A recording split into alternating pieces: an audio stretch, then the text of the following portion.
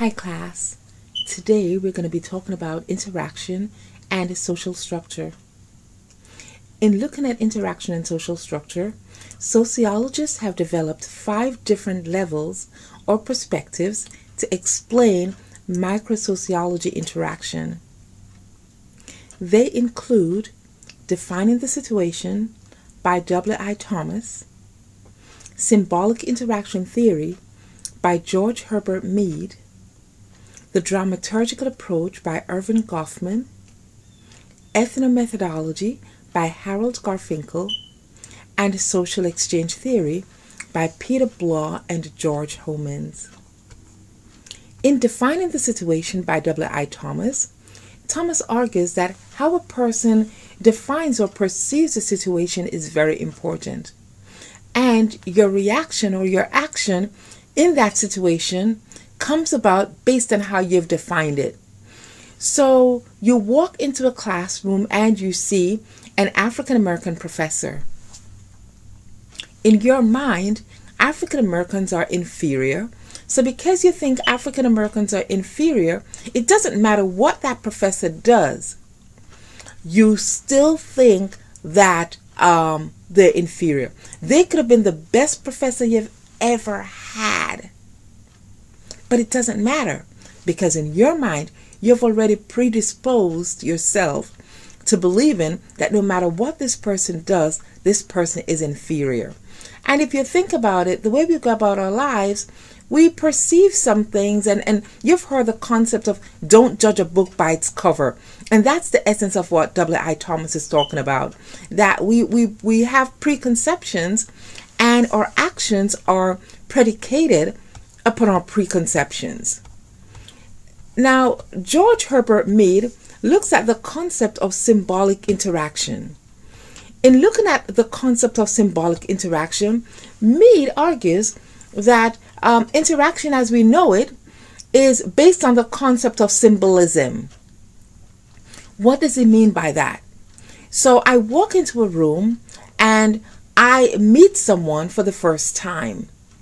I want that person to shake my hand. Am I going to say to that person, "Hi, please shake my hand"? No, I'm not going to do that. So what am I going to do? I am going to outstretch my arm first, and the person recognizing that I've outstretched my arm will outstretch theirs, and so I will get that handshake that I want. However, if I never outstretch my arm, that person won't know that I'm expecting a handshake. And so I outstretch my arm, and then they're able to recognize that, oh, I want a handshake. So again, when you take a look at George Herbert Mead, he again argues that our actions are very symbolic. And in essence, what you want from, what you expect from others, you give it and then you get it. Now we move on to the dramaturgical approach by Erving Goffman. Now, Erving Goffman is a sociologist who studied under George Herbert Mead. What does that mean? It means that he took some of Mead's concept and he built on it. So according to Goffman, life is like a stage. And when you think of a stage, you think of directors and actors. However, according to Mead, on this stage of life, we are the actors and we are our own directors. So we write the script and we play the script. In other words, whatever it is that you want others to think of you, that's how you act. And that's how they'll think of you. So if you want people to think that you're smart, then you act smart. You might not necessarily be smart, but you act smart. And folks will automatically assume that you're smart. I remember when I was growing up in elementary school, I was afraid of being called on in class. But I developed a strategy, and my strategy was very simple. Whenever the teacher asked a question, I was the first to put my hand up. Why? Because I believe that if I put my hand up, the teacher won't call on me because she'll believe that I know the answer. And most of the times I did not know the answer. But because I put my hand up, she believed that I knew. He or she believed that I knew. And so Goffman says that life is a stage, and whatever it is you want to others to see, however you want others to see you as, that is how you behave. That is how you portray yourself. And he has something he calls impression management. Under impression management, you carefully construct your demeanor you construct your demeanor to control how others think of you. With impression management, there's on stage and backstage.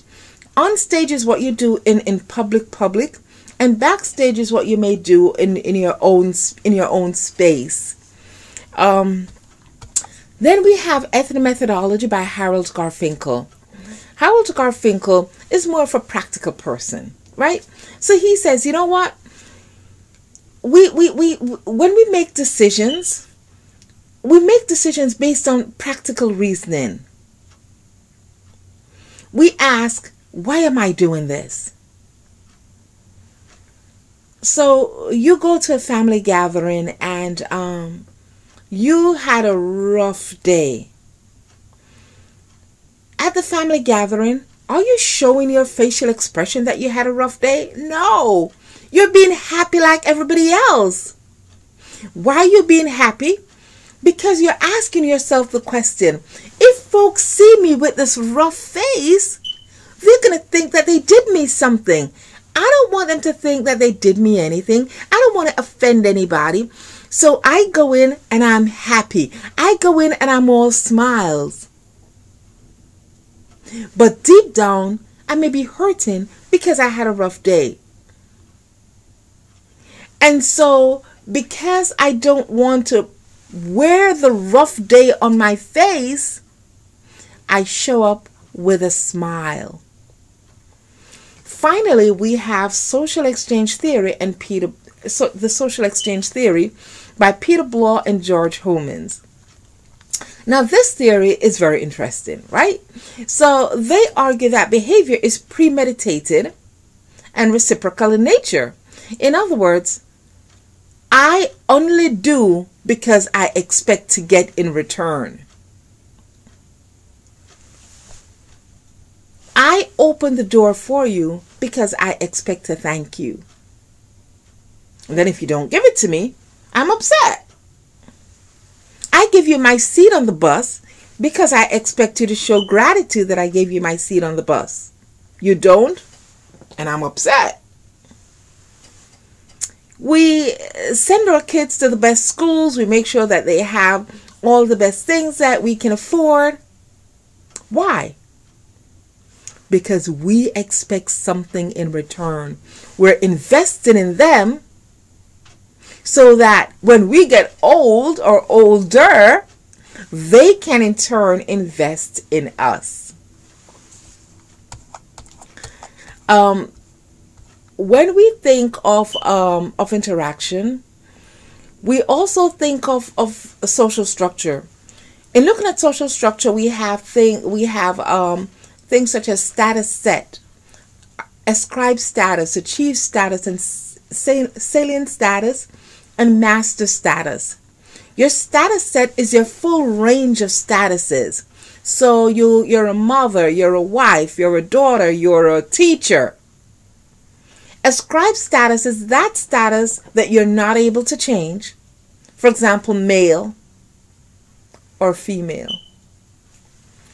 Achieved status is what you've earned during the course of your life. So you've studied hard and now you're a nurse. That's your achieved status. Your master status is your overarching status. The status that defines who you are. So if we take a look at President Obama, President Obama is a father. He is a son. He is a husband. He is a cousin, an uncle. But when we think of him, we think of none of those. When we think of him, we think of the president. And so the president becomes his overarching, his master status or his overarching status.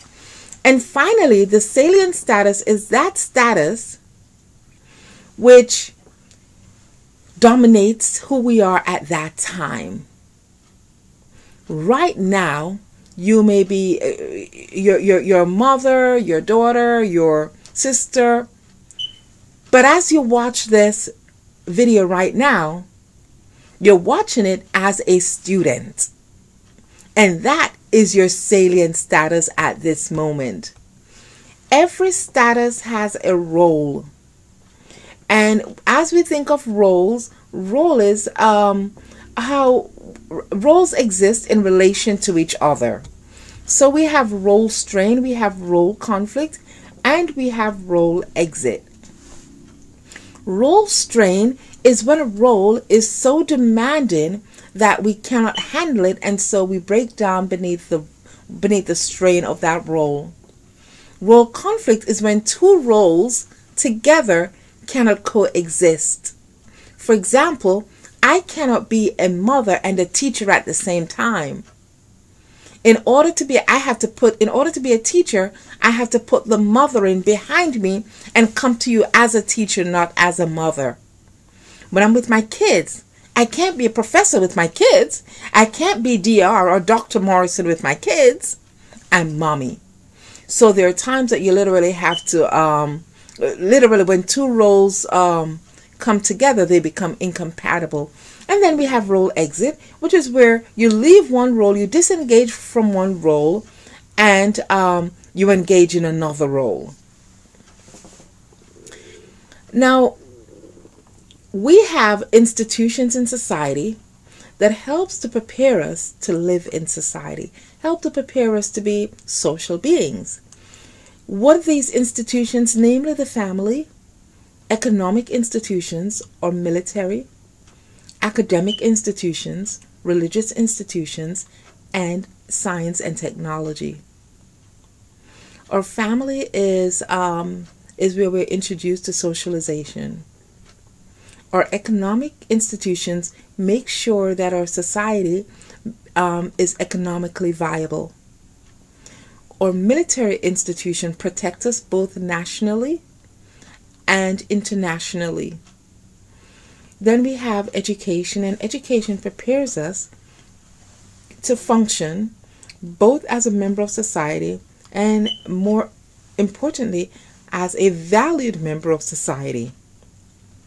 Our religious belief, regardless of what religion we are, tend to set us up in terms of our morals, tend to gauge for us our morals. And finally, our science and technology allows us to experience interventions and to move from one phase of living to the next. Thank you guys. I know this was a long lecture, but I hope that it was good for you. Thank you and have a wonderful day.